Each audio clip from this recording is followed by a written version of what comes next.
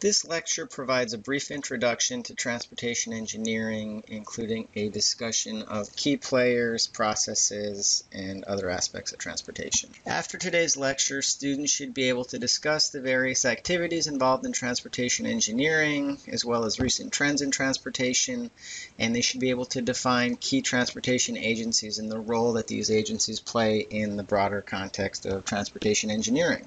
So to start with, we'll provide a brief definition of transportation, which is simply stated the movement of people and/or goods from one place to another. So in transportation, we're essentially trying to get persons or goods from point A to point B in order to satisfy several competing constraints and objectives. And so the process by which we facilitate for effective transportation is referred to as transportation engineering. Now, transportation engineering is defined by the Institute of Transportation Engineers, or ITE, as the application of technology and scientific principles, which includes planning, design, operations, and then long-term maintenance and management of these facilities for various modes of transportation. So most of our work in this class will focus within the realm of highway engineering, but this would also be broadly applicable to air transportation, rail transportation, water transportation, and so forth. And regardless of the mode, we are generally, as transportation engineers, trying to provide for transport of goods and services that A, is efficient from a time standpoint, or rapid. We'd like to get persons from point A to point B as quickly as possible. The secondary concern there is safety, so we're trying to minimize the likelihood of crashes occurring, and if a crash does occur, we like to mitigate its severity.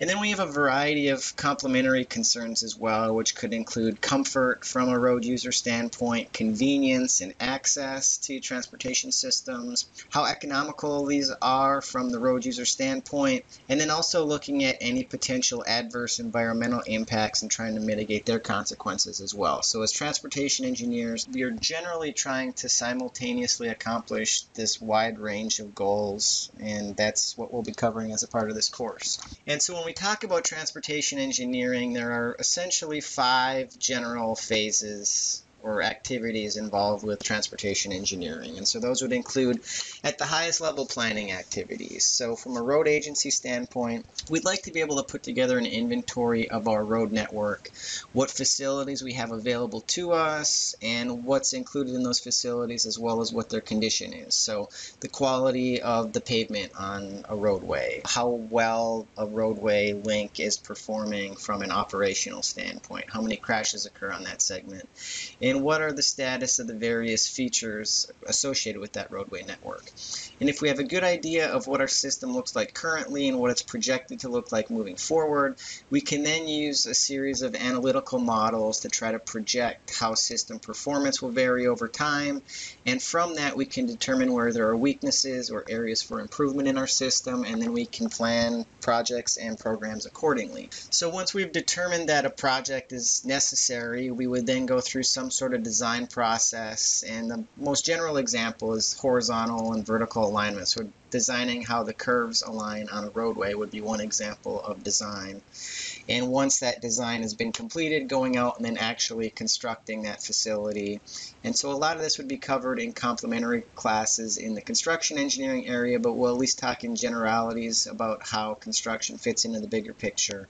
And then once that road is actually put into operation, transportation agencies are currently investing extensive efforts to provide essentially real-time monitoring of the performance of the systems, or how well it's operating, which is where the term operations comes from. So what we see right here in this diagram, these are just snapshots from a few what we refer to as traffic operations centers. Generally, DOTs, just like the Iowa DOT here in the state, are providing real-time monitoring of the freeway network and many of the other major arterials that are under the control of those municipalities and road agencies as well. And so from these traffic operations centers, we're able to collect real-time data on traffic speeds, traffic volumes, assess whether there are traffic crashes or other incidents that are affecting performance of road facilities, and then we can create proactive response in the event of some sort of issues with the road network, whether that relates to a work zone, for example, or a vehicle breaking down on the side of the road. And then going beyond operations, we're also concerned with maintenance, both short-term and long-term. So in long-term, term, we're talking largely about construction projects, similar to what we had discussed previously, how frequently roads need to be maintained, what exactly is involved in those maintenance activities, and then also shorter duration maintenance if we need to go out and do some quick fixes, pothole repairs, things of that nature. And so there's a wide range of different activities that are involved in transportation engineering, and as a part of this course, we'll provide some level of coverage of various phases of these activities. And one question that arises often is how our transportation network has evolved so that it's essentially how it became what it is today. And so what we see right here, this is just a schematic map that outlines the interstate highway system. And so what you see here, we've got a series of high-speed roadways, or the interstates, which connect large cities across the country, basically. So this isn't to scale here, but this is providing us a nice simplistic version of each of these various interstates and where they run to and from. And so the Eisenhower Interstate system was actually the largest public works project in the history of the world. And so this was completed over a series of several decades. And as you can see, it connects virtually every major city in the United States can be accessed by these interstate facilities. And subsequent to that, we've got a complementary road network as well, which is referred to as the National Highway System, which includes the Eisenhower Interstate system, as well as any other highways of national significance. So it includes the interstates, it includes any U.S. routes, and it also includes a large number of state-maintained highways as well. So when we look at these roadways, highways are generally designed so that they can accommodate two primary functions, and those functions are mobility and accessibility. So you can look at any type of road and assess its mobility, which is measuring its ability to provide continuous high-speed travel. So people would be able to travel on a road that has high mobility because they can move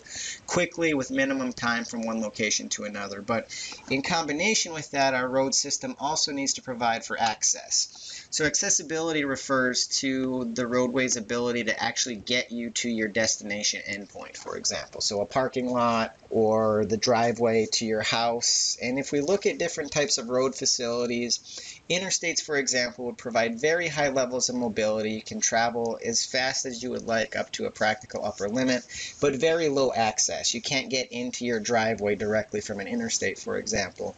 Whereas lower class facilities like your local street network will have very good access. You can get door to door, but speeds and mobility as a function of that are much, much lower. And so as you see in the diagram right here, there's a clear trade-off between mobility and access, and we'll operate different types of facilities so that they're either primarily satisfying mobility versus accessibility versus a combination of the two, as we'll cover in a few of our subsequent lectures. This slide demonstrates recent trends in passenger vehicle traffic. So what we see here, this is intercity passenger traffic, so going from one city to another, long distance travel essentially.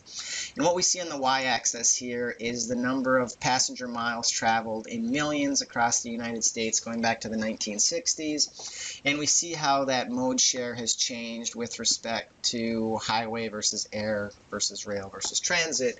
And unsurprisingly, we've seen relatively stable and low levels of utilization of transit and the rail system. We've seen significant increases in air traffic over the past 40 to 50 years, but they haven't been nearly that of what we've seen in the highway network. So now we see virtually every household in America has an automobile, and we had seen a period of nearly consistent linear growth from the 60s up through roughly 2000. Now subsequently over the last 10 years that traffic has leveled off, as you can see right here.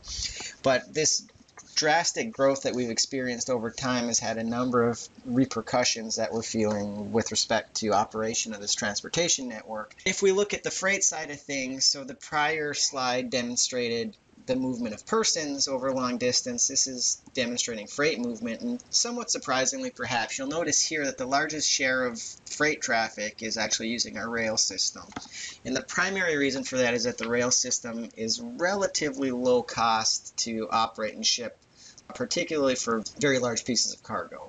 We've seen significant increases in the share of truck traffic, so this would be large commercial vehicles or semi-trucks you would see on the interstate system, for example, and we've seen drops in transport by water and less transport by air as well, and a lot of that relates to cost and accessibility issues for those respective types of facilities. So looking at large-scale trends in travel, what we see right here, this is just showing us the relative ratio if we compare at 5-year increments back to a baseline of 1980. This is vehicle miles of travel, so how much traffic is generated nationally versus the number of lane miles that are present in a transportation system. And so what you see if you go back over the last 30 to 40 years is traffic has been increasing at a very rapid rate. But our road infrastructure has remained relatively stable, and you've probably noticed we're not constructing a lot of new roads. And so consequently, we have a system that's largely built up, but this increase in traffic volume has made it congested and introduced a number of maintenance concerns, which we're now trying to deal with. And so the fully built system is just under 1 million miles in sum total, and that includes a 45,000-mile interstate system, as well as 161,000 miles for our national highway system, which includes those higher class facilities I had alluded to previously. And so each of these highways is subject to a number of important transportation-related concerns, as we'll detail on the next slide. So those 3 primary areas that comprise many of our current transportation challenges are congestion, safety, and infrastructure. So congestion, we're essentially looking at the effects of adding a large number of cars to our road facilities. And so if we look in sum total, there are roughly 314 million people in the United States, and with that we have 253 million automobiles approximately. And if we try to account for the costs in terms of lost productivity and the other operation and maintenance costs associated with this congestion, the monetary value of the economic losses due to congestion amount to roughly $121 billion annually, which is actually very small in comparison to the safety costs. If we look nationally, we've been averaging anywhere between 30 and 35,000 traffic fatalities each year in the United States over the past decade or so, and an additional 2 million injuries. And if we account for the costs of these crashes, those add up to a staggering $300 billion annually. So just looking at operational and safety concerns, that comes close to $500 billion, and that's before we consider the actual infrastructure costs. And if we look at the quality of our transportation system, there's been much publicity recently.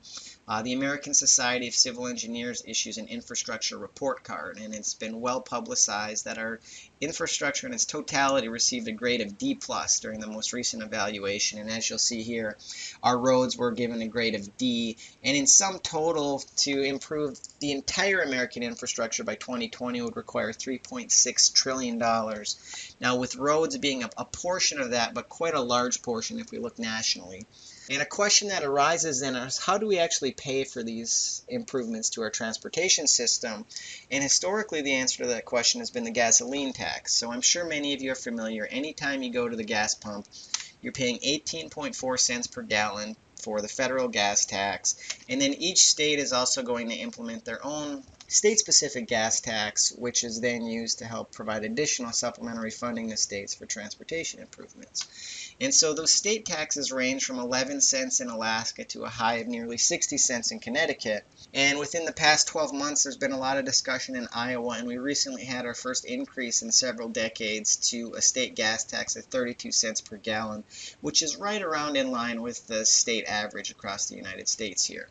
And so just for a bit of a sense of scale here, that 10-cent increase is going to generate roughly an additional $215 million per year. And so our challenge moving forward is really to be able to sustain this level of funding, because the gas tax is running into a rather severe practical issue in that vehicles are now being designed to be more fuel efficient than ever before. And what the result of that is, if vehicles are more fuel efficient, we're not generating as much gas tax. And so this is ultimately not a sustainable long-term enterprise, and so we're looking at other ways to try to improve this and to raise additional monies. Another concern that comes into play here is that these taxes are not actually indexed to inflation. So Iowa had been at a 22-cent gas tax for several decades, and since that wasn't accounting for the effects of inflation, we're actually getting less bang for the buck over time. And so the combination of the fact that it's not indexed for inflation and gasoline consumption is going down have created a real funding issue that currently a number of states are looking at creative ways to try to rebuild that base. And so looking at who expends these funds and who is building this transportation network, we'll just wrap up with a quick introduction to a few of the key transportation agencies. So when we talk about transportation, everything essentially runs through the United States Department of Transportation. So this is actually a cabinet level branch of the U.S. government, which means we have a Secretary for Transportation who oversees all aspects of the U.S. DOT. And the U.S. DOT is then serving as an umbrella organization for a dozen additional agencies under its jurisdiction, which would include the FAA, the Federal Aviation Administration, who's responsible for air traffic, and that would include everything from air traffic control to security to the transport of cargo or passengers across the United States. The highway network is under the jurisdiction of the Federal Highway Administration. So the FHWA serves several functions, but among the most important of those are allocating transportation funding and then also providing maintenance over any federally maintained highway facilities. The FMCSA, or Federal Motor Carrier Safety Administration, is concerned with large truck traffic, so looking at commercial vehicles and semi-trucks. And there are very stringent guidelines in terms of the condition of those vehicles, as well as driver regulations in terms of how frequently a person is able to drive and for how long. And so those are a few of the things that fall under FMCSA.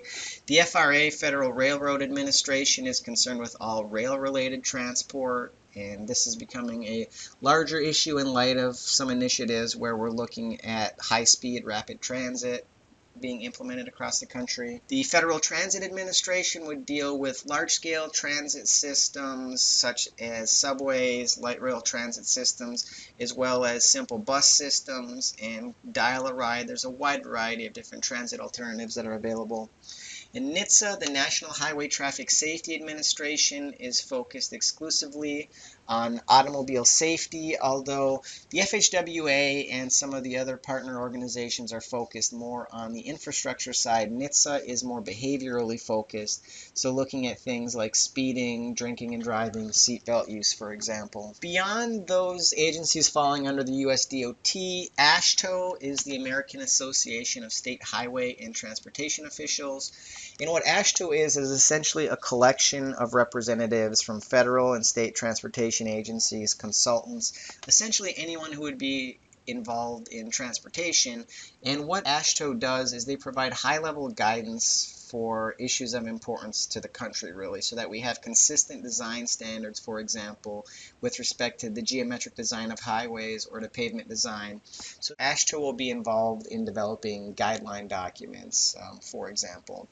TRB is also an organization that's providing national direction on these types of issues. So the Transportation Research Board essentially establishes short-term and long-term directives for research that's aimed in improving transportation policy and practice, making transport safer, more efficient, more economical, and so forth. NTSB, the National Transportation Safety Board. So in contrast to NHTSA, the NTSB is concerned with large-scale transportation disasters and accidents. So if there's an airline crash, if there's a bus crash, and in these types of events, it's possible that some of the other transportation agencies that fall under the US DOT could be found liable. So the NTSB is actually a completely independent third party that would investigate the causal factors that contribute to various large-scale transportation disasters. And then bringing this back home to Iowa, so the organizations we've talked to prior to this have all been essentially federal in nature. Here in the state, the Iowa DOT is responsible for planning, construction, operation of our highway facilities, and they work in partnership with the Iowa State Patrol as well as the Iowa Department of Public Safety. So the State Patrol, of course, is concerned with enforcing traffic regulations, including speed limits, drinking and driving, seatbelt laws, while the Department of Public Safety is largely looking at evaluating the performance of the transportation network in terms of impacts on crashes, injuries, and fatalities. And so as we go through this course, we'll get a closer introduction to a number of these agencies and how they are involved with the various processes and transportation objectives we had talked to up to this point.